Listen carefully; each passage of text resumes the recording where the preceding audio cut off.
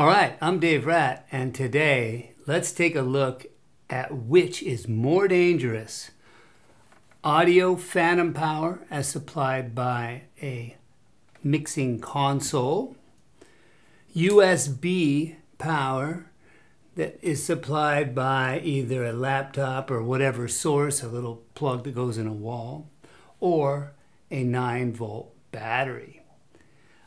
In order to test this, what I've got is a cable here, which is just XLR to bare ends with the phantom power turned on this console, the little blue light there. And I've got a USB cable stripped down with just the two power wires showing, red and black wire, and a 9-volt battery that's got two clip leads on it. And we're going to do some tests and see which one is more dangerous. Now, phantom power is 48 volts, which is a pretty high voltage if you consider that wall voltage in the United States and many countries is 120 volts. So 48 volts, that's close to half or more 40% of what we see from the power in the wall, the voltage in the wall. USB voltage for a standard USB is 5 volts. Now there are other USB voltages on USB-C and there's all kinds of control and stuff, but the generic pretty much run-of-the-mill is 5 volts, and there's different amounts of power chargers that have more current. This is a 2-amp charger, 2000 milliamp charger, 2000 milliamps or 2 amps. And a 9-volt battery, we're all familiar with that. It puts out 9 volts, and they vary in current a bit. I won't get into that. So let's go ahead and check this out.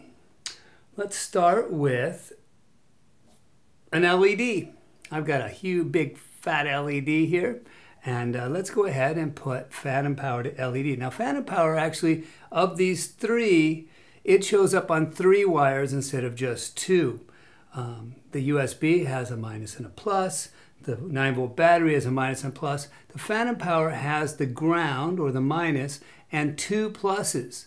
And the way phantom power works, it puts 48 volts on both of pin 2 and pin 3 of the XLR, so that a microphone will see 48 volts on both sides of it. There's no differential. See, it doesn't know. The difference in voltage is what causes power and things to happen.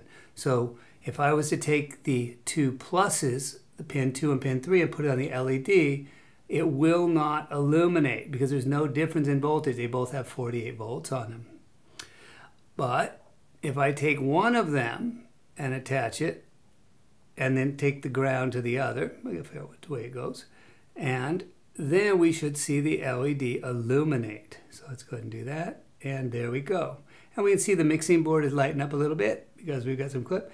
And since there's 2 lines, we can actually short those together and get some more power. So let's go ahead and look at 48 volts phantom power. There's both voltages there. And we can see it lights the LED up. Next, let's go ahead and look at what USB power will do. So I'm going to hook up the ground there and the plus. I don't have these marked. It only lights up in one direction. And look at that. It lights up almost yellow. That's much brighter than we saw here.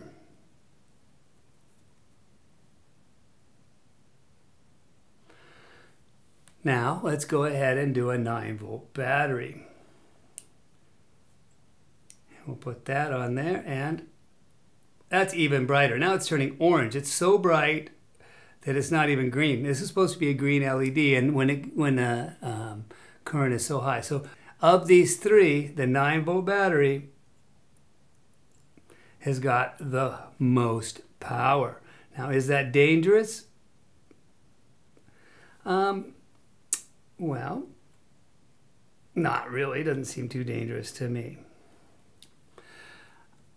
While I was doing this, I was touching the end. How dangerous are these? 48 volts. Let's put this on my hand. I'm going to grab it through my heart. I'm going to put it on my hand here. Ooh, I can feel a little bit, but not much. I'll put that on my hand here, and we'll put the 9-volt battery on my hand here. Now, water conducts electricity more. So if we put salt water, maybe it would help a little bit with feeling it. All right, so now let's go ahead and move on to a speaker. Put phantom power onto a small speaker and see what it sounds like. Let's see how much juice is coming out. So this is a good way. I mean, we could look at these. We know what the voltage is. We could calculate the current, and those are numbers. But in the real world, how much work does it perform? What does it do? How does it affect our real world life that we live in? So I'm going to hook up phantom power speaker. Let's listen.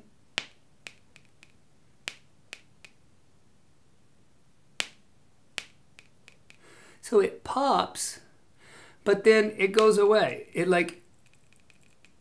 has one good surge. It's got a lot to give for a second there, and then there's nothing. So there's phantom power.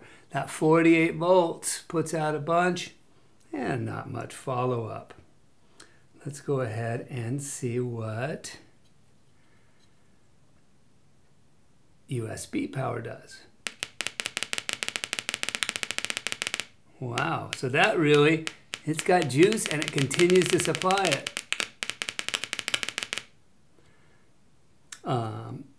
All right, for test number 3, we'll do a 9-volt battery. Seems about the same. I think I would say it's a tie.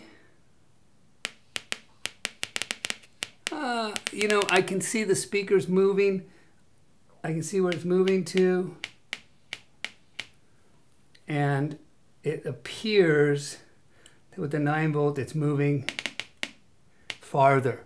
I'd say the 9-volt wins on that one as well. So the 9-volt battery is kind of dominating the power wars here. Here's another speaker. We can check this out. This one's a higher efficiency, and we should hear more with it. I'm going to awkwardly and cumbersomely try and connect these. Same thing. And with this,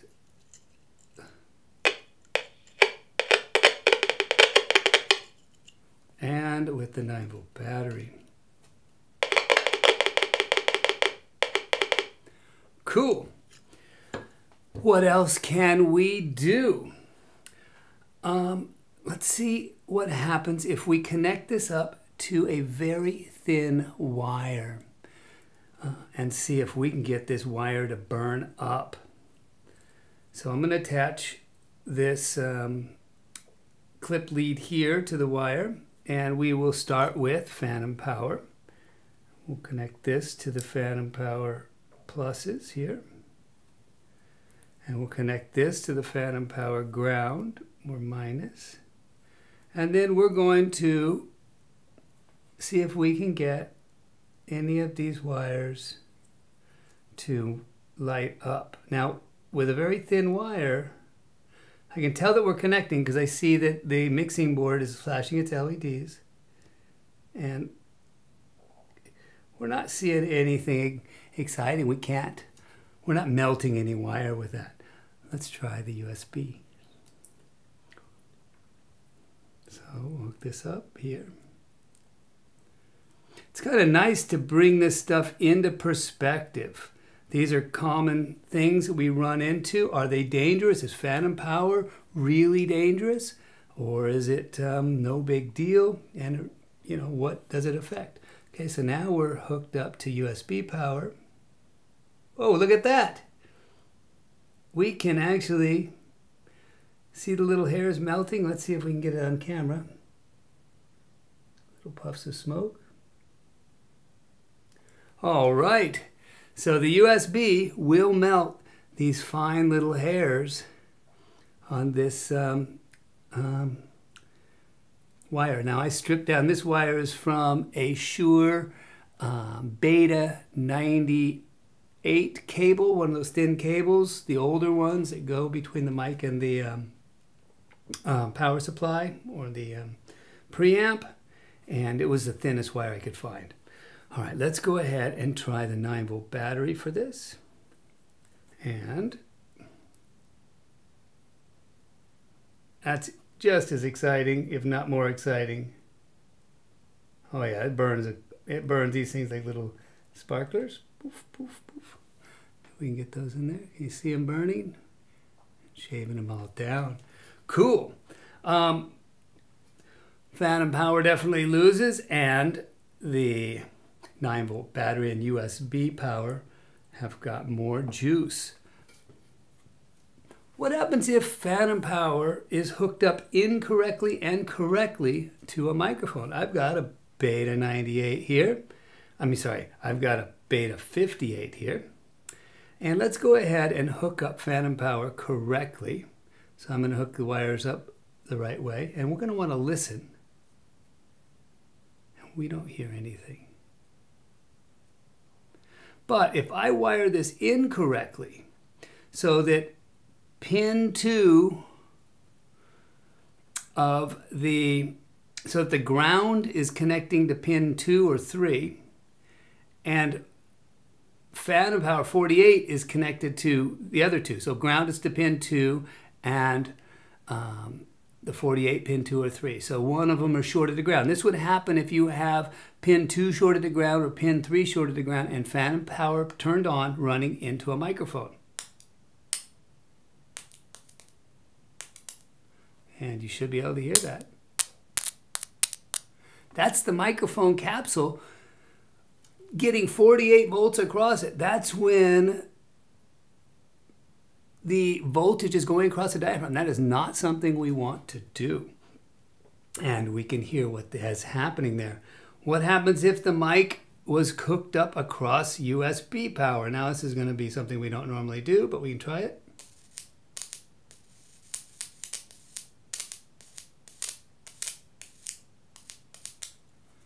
And we can hear that too.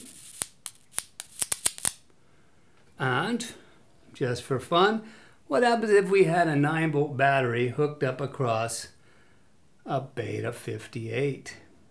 I don't recommend doing this, but let's give it a shot.